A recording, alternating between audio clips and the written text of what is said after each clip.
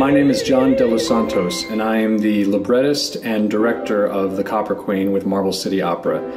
In 2015, Clint Borzoni and I applied to the Arizona Opera's Arizona Spark commissioning program that requested an idea for an original opera that had something to do with Arizona.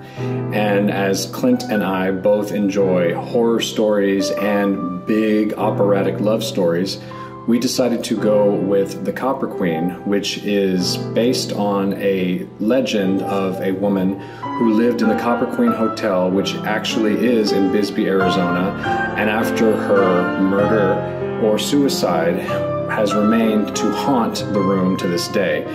Clint and I actually stayed in that room, and some absolutely haunting things happened to both of us, which I hope to share with you at a later time.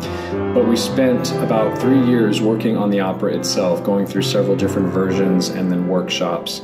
And then once we got to 2019, the piece was going to premiere, but then because of the pandemic, it had to be postponed.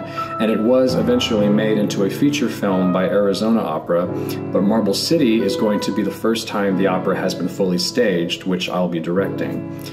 The piece is a very intense and concentrated examination of female inheritance. The idea of what women have gone through in the past and how those pains and realizations and wisdom is inherited to women of today.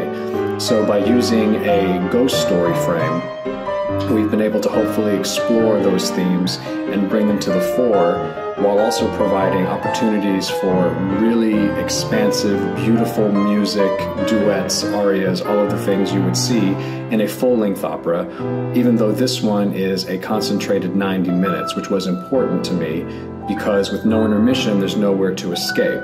So just as the ghost is trapped in this room, you are trapped in the room with her and must go on this journey along with the characters and hopefully learn and feel what she's feeling as well.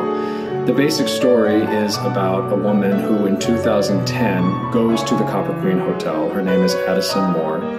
And while there, she hopes to experience some kind of contact with this legendary ghost, even though she doesn't really believe it. And the action fluctuates, and it goes back between 2010 and 1910, back and forth. So we see Addison's time when she's experiencing these ghostly hallucinations, and then in 1910 where we actually see what happened with Julia while she lived and was trapped in this hotel by her father who owned the building.